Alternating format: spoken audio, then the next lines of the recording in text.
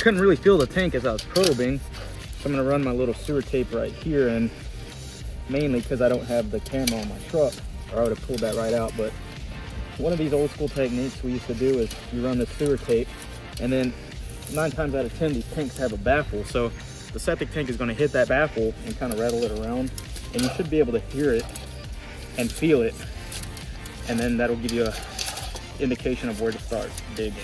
Also give you kind of a rough estimate about how far it is away from this clean out.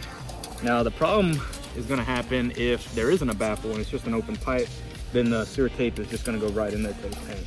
Not much help. So you can see I'm hitting something right there. I'm going to send my lovely cinematographer to go find it. See where it's rattling a bit, please.